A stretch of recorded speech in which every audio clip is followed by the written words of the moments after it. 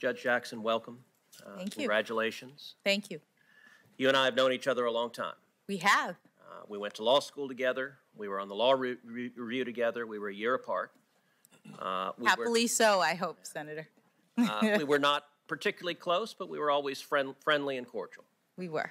And you and I had a very positive and productive meeting in my office where we discussed a number of things, including you were there with former Senator Doug Jones. And we discussed how he and I and a number of other senators had, for 2 different years, participated in reading aloud on the Senate floor Dr. Martin Luther King Jr.'s letter from a Birmingham jail, which is one of the truly great advocacies for civil rights our nation has seen. And you and I talked together about our shared admiration for Dr. King. When Senator Grassley questioned you earlier, he asked in particular about Dr. King's speech on the steps of the Lincoln Memorial, where he said most critically, "I have a dream that my 4 little children will one day live in a nation where they will not be judged by the color of their skin, but by the content of their character." Do you agree with what Dr. King said in that speech there? I do, Senator. As we were discussing it, you referenced in my office a speech that you gave in January of 2020 at the University of Michigan School of Law. And after our discussion, I pulled a copy of your speech and read the speech in its entirety. And there were elements of the speech that I thought were really powerful. And let me say, your opening remarks yesterday were powerful and inspirational as well. And I think you and your family, the journey you have taken to becoming a federal judge, to becoming a federal Court of Appeals judge, I think demonstrates the incredible promise and the incredible opportunity this nation offers all of us. As I read your speech at the University of Michigan Law School, however, there was a portion that surprised me. And in particular in that speech, you referenced the work of, quote, acclaimed investigative journalist Nikole Hannah-Jones and her, and again, this is a quote from the speech, provocative thesis that America was born in, provocative thesis that the America that was born in 1776 was not the perfect union that it purported to be. And indeed, Ms. Hannah-Jones, in her 1619 projects, describes the central thesis of the 1619 project, which the New York Times laid out as a revisionist look of history, revising American history. And Ms. Hannah-Jones described her central thesis as, quote, one of the primary reasons the colonists decided to declare independence was because they wanted to protect the institution of slavery. Now, that claim is a highly contested historical claim. Do you agree with Ms. Hannah-Jones that one of the primary reasons the colonists decided to declare independence is because they wanted to protect the institution of slavery? Thank you, Senator. When I gave that speech at the University of Michigan, I was asked to speak on Martin Luther King Day. And every year they have a Martin Luther King Day speaker. And I gave a speech about Black women in the civil rights movement. Most of the speech, if not all of the speech, was focused on African-American women, their contributions to the civil rights movement, unsung contributions in many cases, and then some of the more recent African-American women who have made claims, who have done things in our society. One slide was of Ms. A journalist, as you say, who made that statement, and I called it provocative. It is not something that I've studied. It doesn't come up in my work. I was mentioning it because it was, at least at that time, something that was talked about and well known to the students that I was speaking to at the law school. So are you aware that since the 1619 project came out, that it has been roundly refuted by very respected historians, including Gordon Wood of Brown University, including James McPherson of Princeton University. McPherson called it a, quote, very unbalanced, one-sided account which lacks content and perspective. And indeed, it was so thoroughly refuted that the New York Times quietly altered the digital version to remove references to 1619 as the year of America's true founding and the moment America began. Were you aware of that? I was not. So let me ask you, related to the 1619 Project, which I believe is deeply inaccurate and misleading. 1619 Project is closely intertwined with a movement that is called critical race theory. Critical race theory, as you know, originated at your and my alma mater at the Harvard Law School. In your understanding, what does critical race theory mean? What is it? Senator, my understanding is that critical race theory is it is an academic theory that is about the ways in which race interacts with various institutions. It doesn't come up in my work as a judge. It's never something that I've studied or relied on, and it wouldn't be something that I would rely on if I was on the Supreme Court. So critical race theory, as you know, has its origins in the critical legal studies movement, which also came from Harvard Law School, from a number of critical legal studies professors, crits as they were known when we were in law school, who are explicitly Marxists.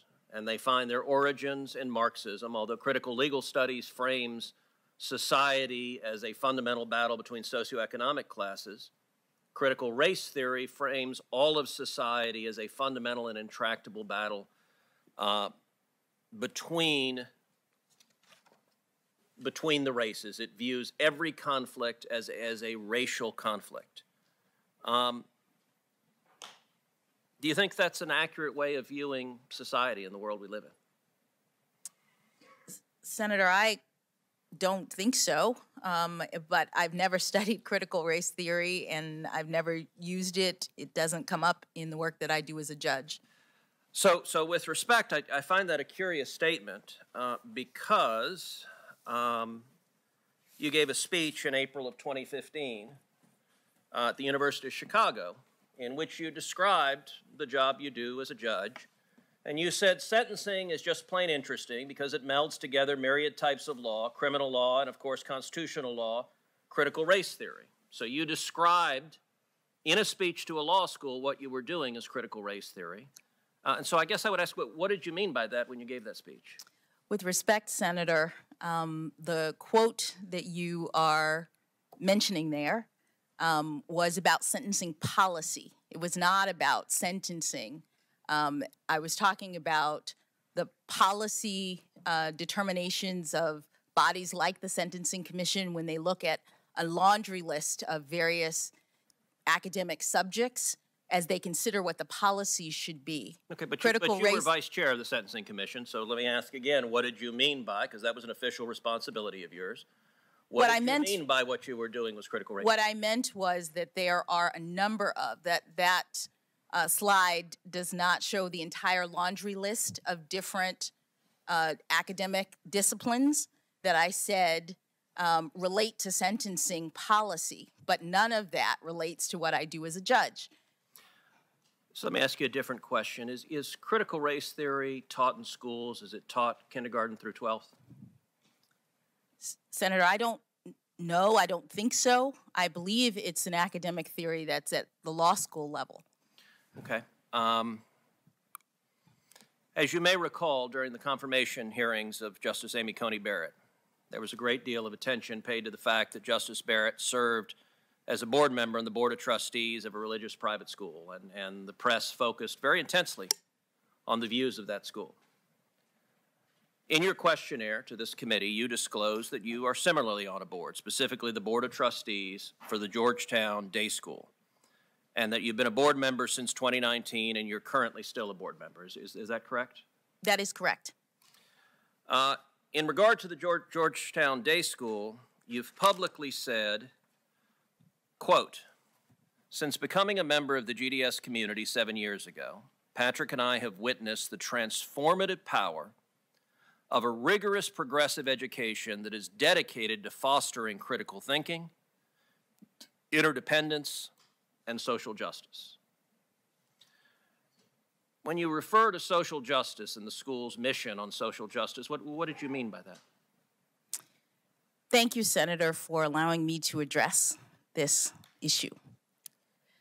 Georgetown Day School has a special history that I think is important to understand when you consider my service on that board. The school was founded in 1945 in Washington, D.C. at a time in which, by law, there was racial segregation in this community.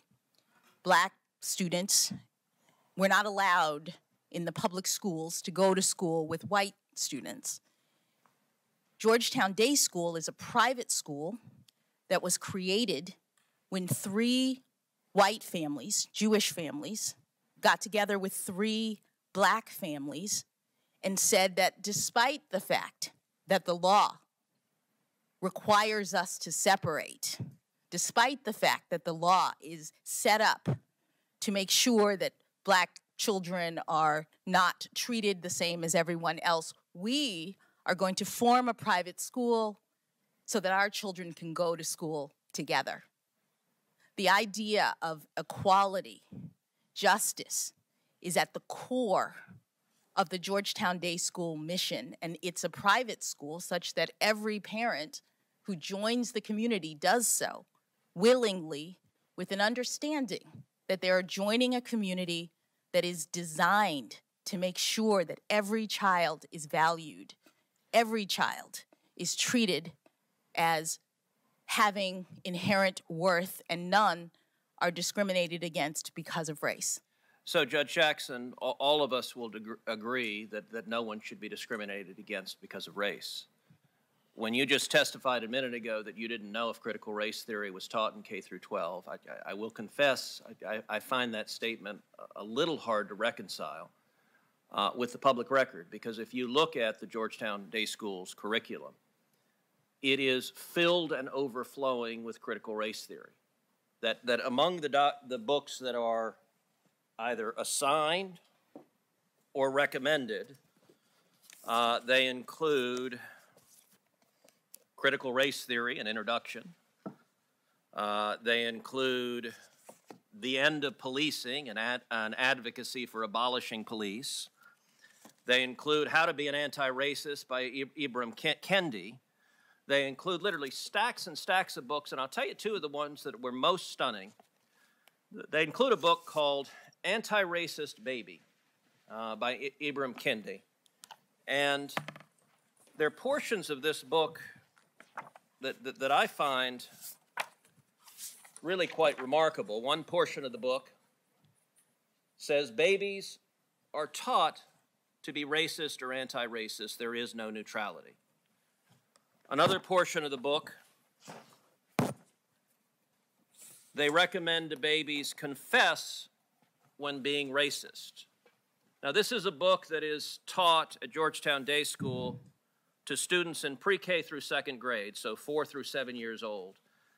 Do you agree with this book that is being taught with kids that babies are racist? Senator,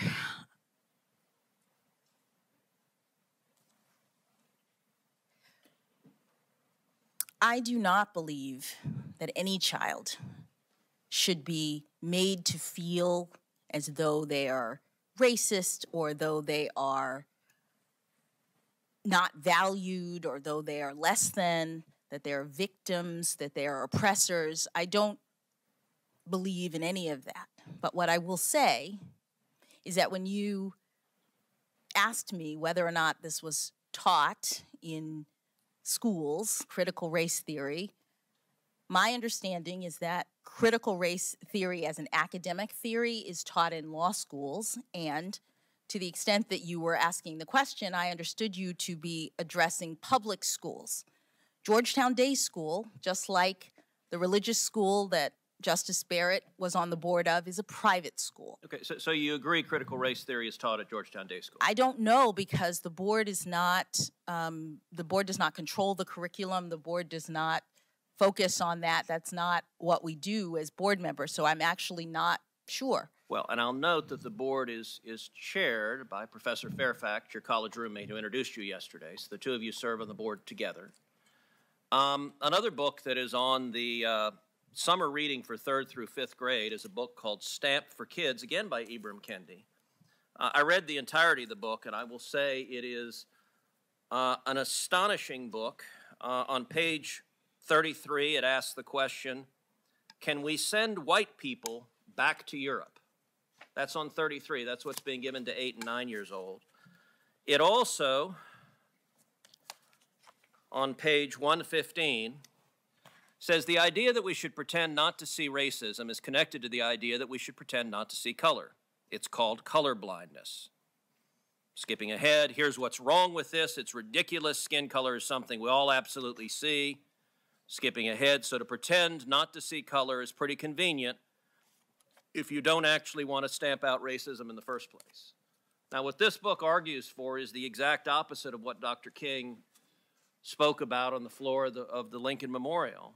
And are you comfortable with these ideas being taught to children as young as 4 in respect to the first book, as young as 8 and 9 in respect to the second book? Senator, I have not reviewed any of those books, any of those ideas. They don't come up in my work as a judge, which I'm respectfully here to address. In my work as a judge, which is evidenced from my near decade on the bench. Okay, good. Then let's go back to your work as a judge. As was noted in the first slide, you discussed sentencing as being related to critical race theory. And earlier there's been some back and forth as Democratic senators have tried to address your sentencing patterns as it concerns child pornography. And I'll confess, Judge Jackson, as I listened to your testimony, I believe you are someone who is compassionate. I believe you care for children, obviously your children and other children. But I also see a record of activism and advocacy as it concerns sexual predators that stems back decades and that is concerning. You wrote your note on the Harvard Law Review on sex crimes. Your note is your major academic work on the Law Review, and yours is entitled Prevention versus Punishment Towards a Principled Distinction in the Restraint of Released Sex Offenders. And in it, you argue, and I quote, a recent spate of legislation purports to regulate released sex offenders by requiring them to register with local law enforcement officials, notify community members of their presence, undergo DNA testing, and submit to civil commitment for an indefinite term. Although many courts and commentators herald these laws as valid regulatory measures, others reject them as punitive enactments that violate the rights of individuals who have already been sanctioned for their crimes. Under existing doctrine, the constitutionality of sex offender statutes depends upon their characterization as essentially preventative rather than punitive. And what you go on to explain is if they're viewed as punitive, they are unconstitutional. If they're viewed as preventative, they are not. And throughout the course of your note, you argue they should be viewed as punitive and therefore unconstitutional. Indeed, in the second to last page, you go through each of those 4 categories. You say requirements that sex offenders register may or may not be unconstitutional, depending upon whether, quote, in which sex offenders have no privacy right in registration information or blood samples. So you suggest that may or may not be constitutional, although you raise doubts about it. And then you raise very significant doubts about community notification, and you heavily suggest that civil commitment for sexual predators is unconstitutional. Do you still agree with the sentiments you expressed in your law school note? Respectfully, Senator, those are not the sentiments that I expressed in my law school note. My law school note was about sex offender registration laws, which at the time were relatively new. As you know from our time in law school, one of the things that law school students do is they look for new developments in the law and they try to analyze them. That's something that makes for good fodder for a law school note. My note, which came out in 1996, was shortly after there were new Megan's laws. And the point that I was making was not that the laws were bad, that the laws were wrong. I was trying to assess something that is sort of fundamental in terms of the characterization of the laws. I didn't say that they were unconstitutional one way or the other. What I was trying to assess was how they are characterized. Some courts would look at those laws and call them preventative, and that has a certain set of consequences. Some courts would call them punitive, and that has a certain set of consequences. And what I was trying to do is figure out how to make the determination whether they were punitive or preventative. Well, your note argued that they were punitive, and I would note that that view, there have been some on the bench that have advocated that. The Supreme Court in 1997 decided a case called Kansas versus Hendricks, in which it upheld Kansas's civil commitment statute. That was a 5-4 vote. This has been a question that has been close at the Supreme Court. And I would note beyond that, that in terms of the prevalence of these statutes, all 50 states and D.C. have registry requirements. 47 states have community notification requirements. All 50 states have DNA or blood banks for sex offenders requirements. And 20 of the states, the federal government in D.C., have laws that allow for the indefinite detention of sex offenders. I would note in the state of Texas, a state court of appeals, relying on very much the same sort of reasoning you advocated in your note, struck down Texas's sexually violent predator civil commitment law. At the time I was the Solicitor General of Texas, I personally argued that appeal in the Texas Supreme Court.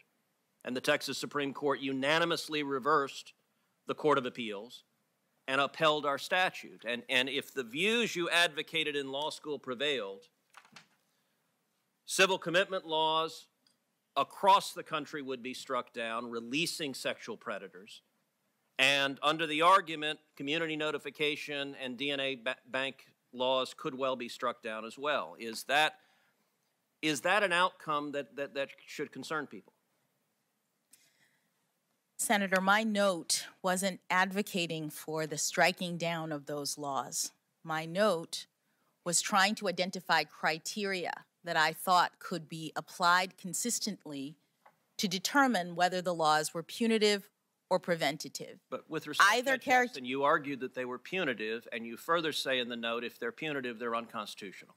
I was looking at 4 different kinds of laws, and not all of them, did I say, were punitive. Okay, so let's take civil commitments laws. If you look at civil commitment laws right now, the UCLA School of Law, Williams Institute, estimates more than 6,300 sex offenders are currently detained in civil commitment programs. If the view you advocated prevailed, presumably those 6,300 sex offenders would be released to the public. Is that an outcome that should be concerning? Senator, in law school, when I was writing a note, I was looking at a brand new set of laws that had not previously been enacted in any jurisdiction. They were new. And I was assessing at the time, as law school students do, what criteria I thought might be used by courts to make a determination in the future as to whether or not they should be treated as punitive and therefore not unconstitutional, but as therefore ones that carry with them certain rights versus preventative. Judge Jackson, so you've pointed that these were views in law school, and listen, I will recognize that all of us, when we are students, may have views that as time and maturity passes on, we may change. But what troubles me is this was not just a law school view, it's one that has continued. So when you were vice chairman of the Sentencing Commission, you expressed significant concerns that the White House has argued that your quotes were taken out of context. So I want to provide the full context of your quote, because you said, yes, I want to ask you about the means by which we can distinguish more or less serious offenders. I know that all of you have sort of touched on that. Mr. Futrell, you talked about going from singular to one-on-one to group experience. I'm just wondering if there's some sort of inevitable and natural progression from one stage to the other, such that you could say that the least serious offenders are in the singular experience stage.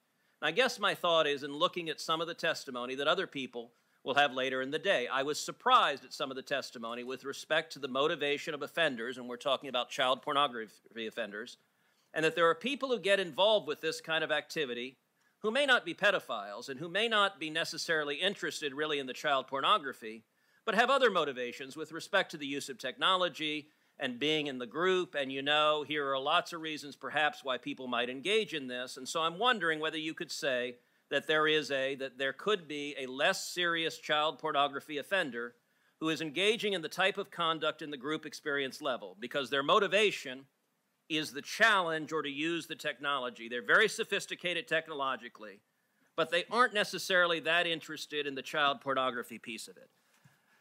Now I find that a pretty remarkable argument, that people in possession of child pornography are not actually interested in the child porn. They're not pedophiles. They're just interested in technology. Is that, and I wanted to provide the whole quote because the White House said that portions of this were used out of context, so this is your entire quote.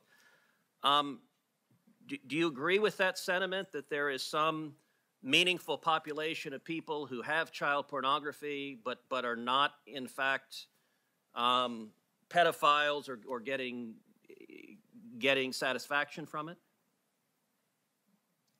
Thank you, Senator, for allowing me to address what appears to be a question that I was asking in the context of a hearing on child pornography. You've provided the entire quote, and it looks as though I was asking that of someone, not taking that position. And the position that I've taken in all of my sentencings involving child pornography offenders is to ensure that despite the attitude and view of many of the offenders who came before me when I was a trial judge, that they were just lookers, that they weren't really harming anyone, that they were curating their collections and they never touched a child, I made sure that they understood that notwithstanding their collecting behavior, that they were causing significant harm. So Judge Jackson, all right, you raise your actual sentencing, and I think that's very productive. Let's take a look at your actual sentencing.